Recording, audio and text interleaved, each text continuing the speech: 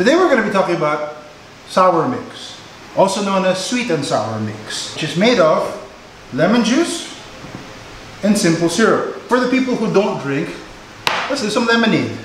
You have lemonade. You have a Tom Collins lemon drop martini.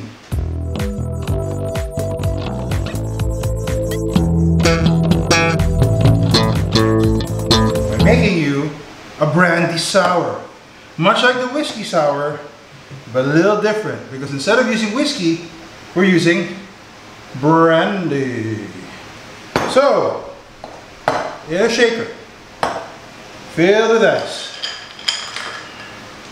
Just put some ice in there. Filled with ice.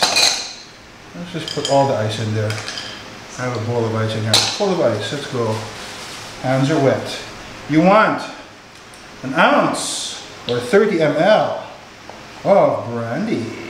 A little bit more than an ounce, but we'll take it. Let's make it yeah, it's fine. Then you're gonna need 15 ml or half an ounce of lemon juice, and then half an ounce or 15 ml of sugar syrup, and of course one, and I've pre-separated it off camera, one whole egg white. Let it sit for 10 seconds.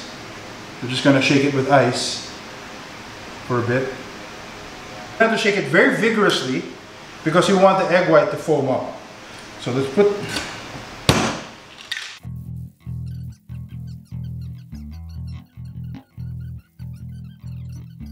We're done. That was hard, and the shaker got really cold. And we put it in a glass, like so. Take the hawthorn strainer. We need to double strain this. We don't want ice, little shards of ice in our drink. And we pour. Look at that. Look at that beautiful guy.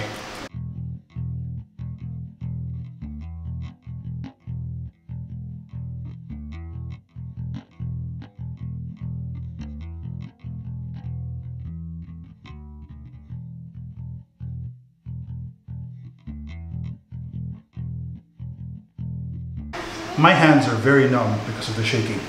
And watch it separate. Watch it separate. And let all of that foam come up to the top. Just have to wait for it for a little bit. And there it is. A brandy sour. Cheers.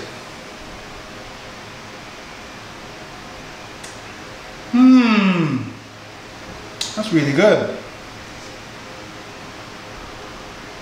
Tastes like a pineapple cake because the Fundador brandy gives it sort of a vanilla-y, desserty, nutty thing.